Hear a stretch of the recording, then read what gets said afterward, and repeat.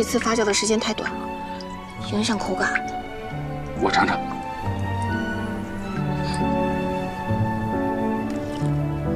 哎，闺女，我咋尝着这酒挺香的呀？哎，我尝尝。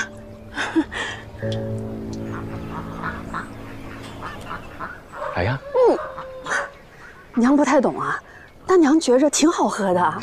那就成。我大概已经掌握了这酒的发酵时间，这批葡萄酒很快就能蒸馏出来了。好。娘，我也想尝尝。小七，你就闻闻吧。啊。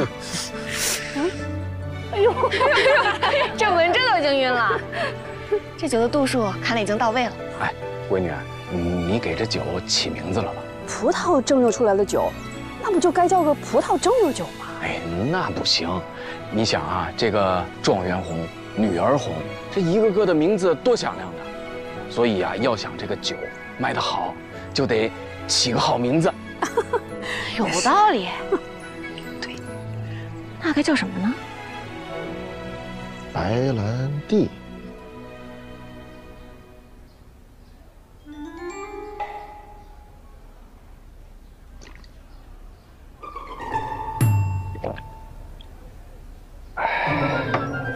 怎么样啊？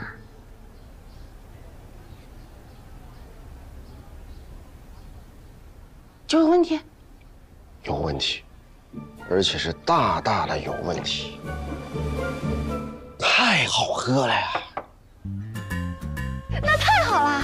这酒味道确实不错，但就是这十里八乡的，从未有过什么白兰地酒，怕是不好卖呀。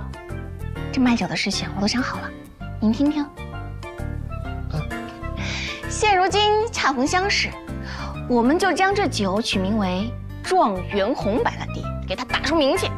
口号我都想好了，喝了状元酒，考上状元不用愁。这法子不错呀！这每逢乡试啊，大家都争相买这个什么吉利粥啊、猪蹄膀什么的，就是为了博个好彩头嘛。哎呀，就是嘛！咱们买了状元酒，送个状元糕，寓意好事成双。买3坛大的，再赠送1坛小的。咱们再送个助学金。我再赠送一碗吉利粥，附送几台小菜什么的。我们再送个什么碗啊、碟啊、套装什么的。总算卖出去了，千金指日可待。